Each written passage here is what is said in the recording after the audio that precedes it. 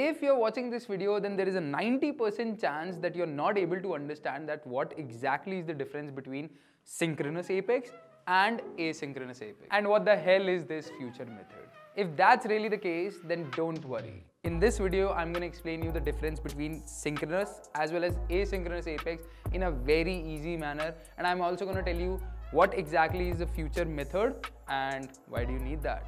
Coming up.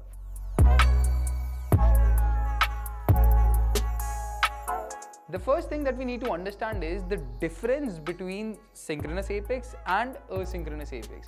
I'm going to take a very simple example in order to make you understand that. Imagine you're running a hotel and you've got a car with a driver, which is actually a resource for you, and this car is basically used to pick up and drop your guests from or to the airport. Today you've got 3 different guests to whom you need to drop to the airport, one after the other, with the help of the car that you have along with the driver. So when we say that the driver needs to drop the guests one after the other, that means it's a synchronous operation or a synchronous task or a synchronous method in which the tasks are getting executed in a particular order or in a particular fashion. Now let's say that your driver also needs to drop a heavy package to your farmhouse, which is located 100 kilometers from your hotel, by making sure that no guest gets delayed for their flight and they all should be dropped on time at the airport. Because if they miss the flight, then you have to give them accommodation for one more day, and that too for free. Now in this case, when the driver needs to drop the guests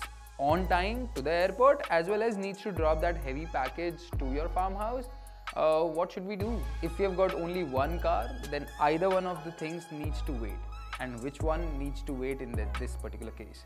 The airport drop of the guests that you have, or the package drop to your farmhouse? Obviously the package drop to your farmhouse, because that's not a time-bound task and it's a heavy-duty task, because of which other important operations or other important tasks that the driver along with the car needs to do can be halted, right? So in this case, we'll ask our driver to drop the package whenever he is free, by also making sure that the guests are dropped at the airport on the right time. Exactly. So whenever we need to do some heavy lifting which requires a lot of time and which can actually starve the other operations or the other tasks that we need to perform, which might be time bound or which are very important than the one that you want to do, which can take up the resource and take up the resource for a longer duration, or take up all of the resources, needs to wait for the other operations or the other tasks to get completed first, and then whenever the resources will be available, all of those resources will be allocated to the tasks which requires heavy lifting. So in this car case, the 100-kilometer path can be traveled later after dropping the guests to the airport. And this is exactly what asynchronous operation or asynchronous method or asynchronous apex actually does. Let me just tell you exactly what I said. Whenever the resources are available, then only the heavy lifting tasks or the heavy lifting jobs will get done based on the availability of the resources, because if they'll take the resources right now, they'll starve the other processes or they'll starve the other tasks from resources, which will actually create a big problem for us. Now let us compare these situations with apex, like how this car and this driver or these guests or these heavy package that you need to deliver is relevant to apex. The driver and car equals to resources, computing resources, or the server's computing resources, or the processor that you need in order to perform that particular job. Dropping passengers is equals to normal tasks or normal jobs that you need to do in a particular order at a particular time. Dropping the heavy package equals to heavy duty job or heavy duty task which can starve the normal tasks from the resources, or halt or interrupt the normal tasks or the normal jobs that we are doing in that particular code. Tasks which wait for the resources to be available because they need the resources for a longer duration, or more computing resources are required by those particular tasks, are actually called as asynchronous tasks. Now in Apex, if you want to create an asynchronous task, you need to create a method which is a future method. And how do we do that?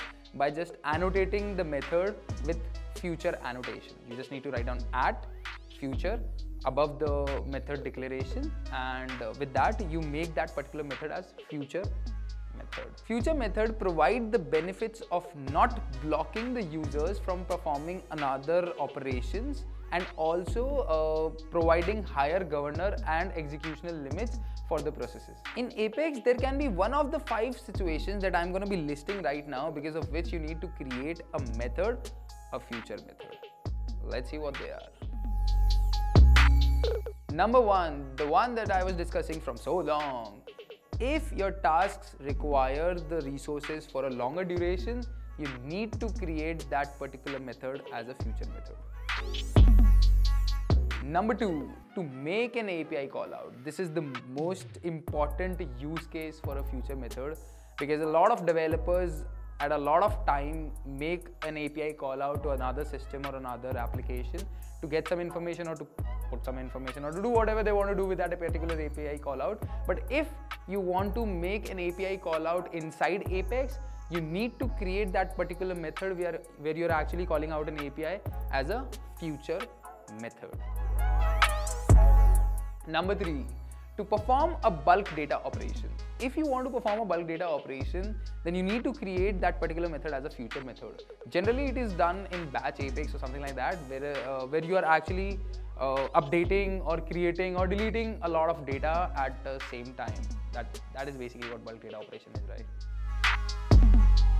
Number 4, when you think that this particular code can actually hit the governor limits and you need to avoid that situation, or you want to avoid that situation, then in that case, you need to create that particular method as a future method to avoid hitting governor limits.